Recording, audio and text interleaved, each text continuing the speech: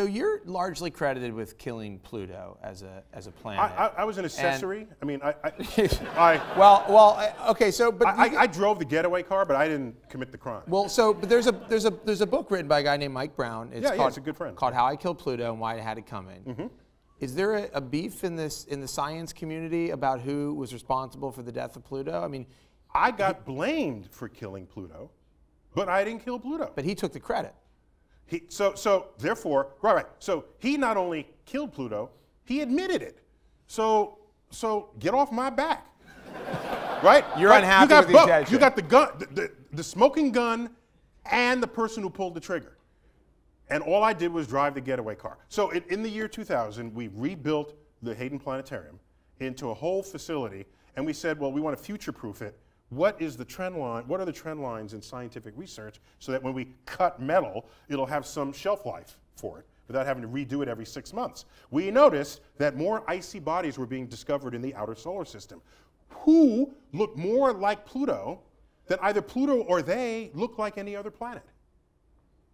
That's an awesome sentence, by the way. I don't know if you follow that sentence? Me. Okay. So anytime that happens in science, you say there's a category just waiting to be named.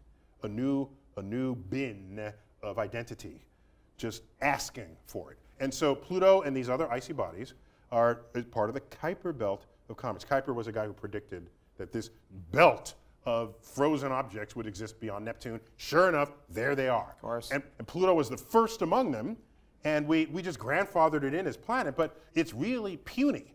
It is much smaller than our moon. Half of its volume is how ice. small? I imagine Pluto as being like, could fit like somewhere on the stage right over there. How small is Pluto? Okay, I'll tell you. If Neptune. Don't use Neptune. Go with like a basketball. Compare it to a basketball. No. You don't know where I'm going to land. That's true. So how would you know tell me not to go there? Well, if it's a reference point, I'm just saying. Oh, no, okay. So if Neptune were analogized with a Chevy Impala in mass. Yes, okay? of course. So now how big is Pluto compared to that? So this Chevy Impala parked at curbside. Pluto would be not like a Mini Cooper. No, it would be a matchbox car sitting on the curb. All right, but compared to the moon. The moon is, I forgot the exact number, it's like 8 times the mass of Pluto. Our moon. Where can we put Pluto in the world? Can we put it down somewhere?